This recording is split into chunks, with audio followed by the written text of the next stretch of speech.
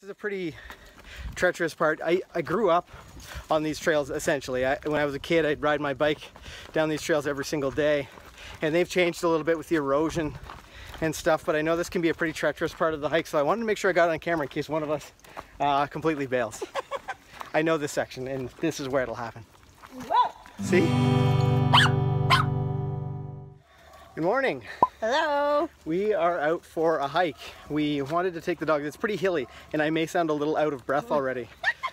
But That's because you just tripped over a root. We wanted to take the dogs out for a walk today and bring you guys along with us. These are a really beautiful set of trails, so we're looking forward to the walk. So we are on a pretty cool hike today. This is actually Beeline's first hike, which is what we wanted to talk to you guys about, sort of getting to the point where we were comfortable allowing Bee off leash in a situation like this. In fact, we sort of are trying to make sure that we have a plan in place for the other dogs as well. You know, we have them all off leash in the woods here, so between the two of us we can keep an eye on them all, which is great, although they tend to think the best thing is like running up and down the trail 100 miles an hour. For sure.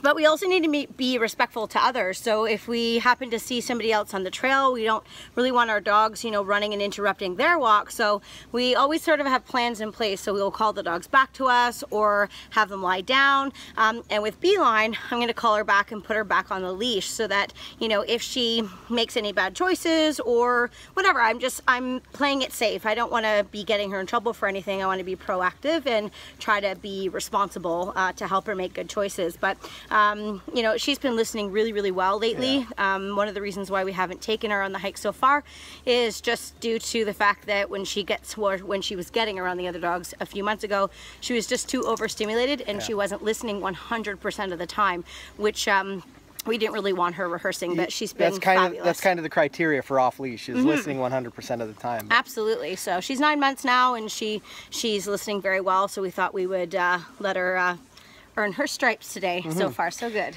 And I think I've caught my breath. We just came up a big climb. You can see it behind us there.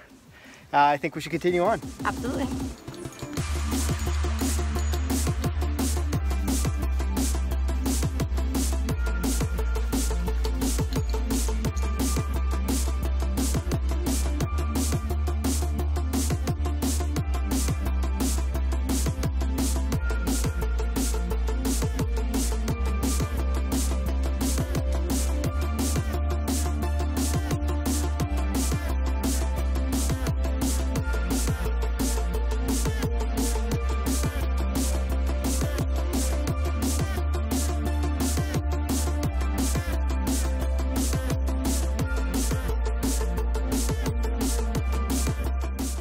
This is a pretty treacherous part. I grew up on these trails essentially. When I was a kid, I'd ride my bike down these trails every single day, and they've changed a little bit with the erosion and stuff, but I know this can be a pretty treacherous part of the hike, so I wanted to make sure I got it on camera in case one of us completely bails.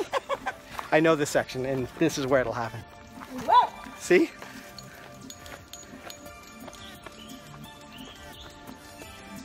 She made it.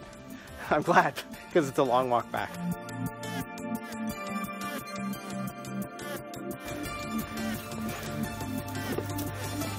The dogs are covered in sludge. Slam. Slam. Look at Sam's feet. Look at... He looks like he's wearing black... Looks like he's wearing black socks. Look at hippies with the feet. Sludge paws, pink mohawks.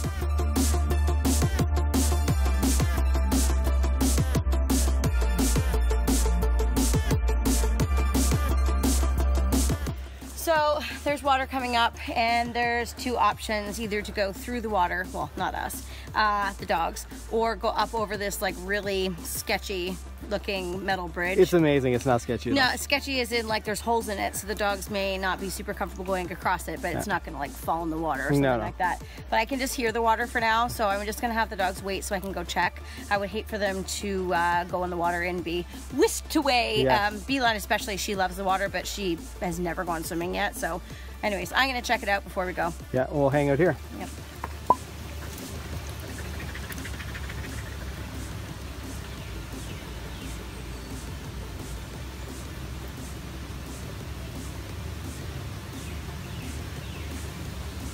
I think it's okay.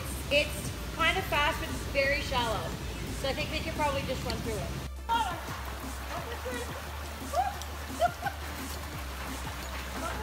I decided to take the bridge, which is... Oh, Funky did too. Yeah. Very good fun. I'm impressed. So I think we're both pretty impressed that... look at my leash situation right now. So Kayl's got all the leashes on in case we encounter someone, or more importantly, in case we encounter another dog. Yeah, and I keep having to put Funky on leash because if I don't walk her, she doesn't get any exercise because she just stands and hunts. Yeah. So we do all of this work and then she like doesn't even get her heart rate going at all. So if I put her on leash, she has to at least walk with me. Yeah. I'm impressed that two things, that the dogs, especially Hippie, were so willing to go across the water. Yeah. And that Rad and Funky both figured out to use the bridge, because it can be a pretty intimidating bridge because it's got like a corrugated I'm most surprised about Rad because the last time I walked here, I had to carry him across that bridge because the water, we couldn't get across it at the time. It was in the winter.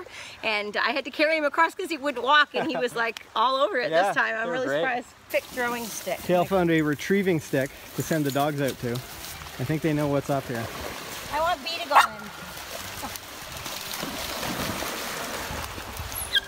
This will get Funky exercising because she loves the water. Mm-hmm. Oh, she's cheating though. Funky, come on. Bring it here. She's like, how can I get to them? Come on, bud. Brad, bring it here. Yeah.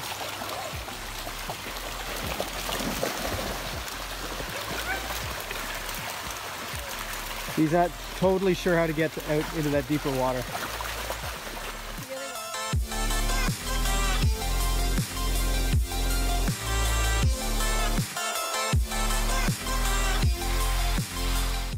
Well, the dogs had a great swim. I think they really enjoyed it. You could see all of the dogs were getting in there and like diving into the water. We got to work on B and Hippie still. Yeah, B was a little bit more hesitant to get into the deeper water, but I was really impressed, like how deep she went in and going down the stream and stuff. I thought that was pretty cool. But we've encountered a nice wide open area and we'd like to do a little bit of training. Yeah, we haven't seen anybody on the trail today, which has been really lucky, but we do like to practice some of the skills that we would utilize if we did meet somebody on the trail from time to time when there's no one around, so that we can actually train the dogs. So ever so often we'll yell out to everybody to lie down, or we'll call them all back and have them sit near to us. But it's always a good idea to practice those skills when out without actually being under the fire of people actually being there that you have to control your dog around, and that way you can reward them more often. Sometimes those distractions just prove to be too much. So if you practice it in an environment where the dog's way more likely to be right, you're way more likely to have a good training session. Absolutely. So let's try that. Okay, lie down. Lie down. B, lie down. Yeah, good dog. Okay, here. Here. Slam here. Good. Sit. Everybody sit. Sit. Slam, sit. Yeah. We're stopping for a water break.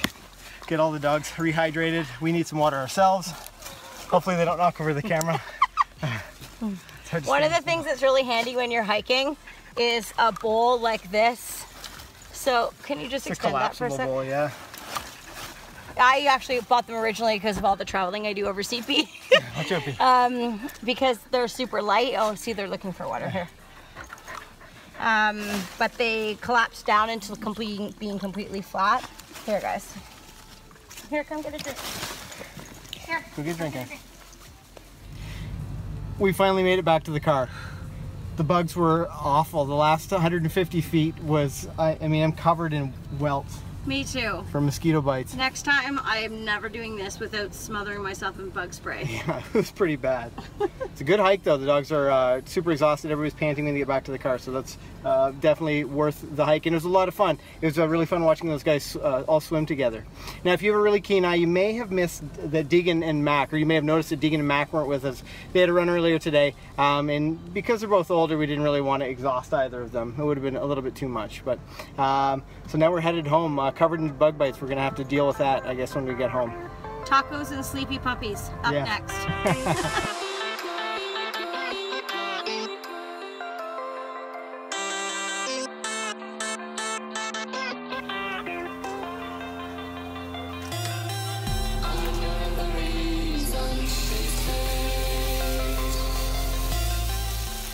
I know these cooking segments are completely pointless, but they're really fun for me to shoot. So let me know in the comments if you're enjoying them. Kayl thinks it's ridiculous that I'm filming creating food, but I think it's really fun, and hopefully it's presented in a way that you find fun too. So let me know in the comments below.